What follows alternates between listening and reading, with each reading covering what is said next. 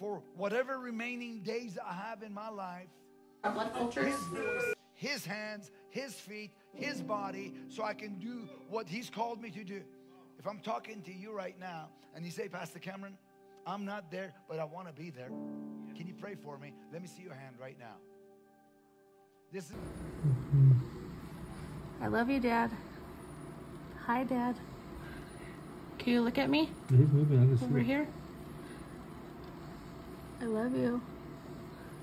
No, you gotta move over here, Dad. Hi. You're doing such a good job, Dad. You are. And a year from now, you will not even recognize yourself, because everything is so transformed in your life as you yield yourself to my Spirit, says the Lord. As you yield yourself to my word.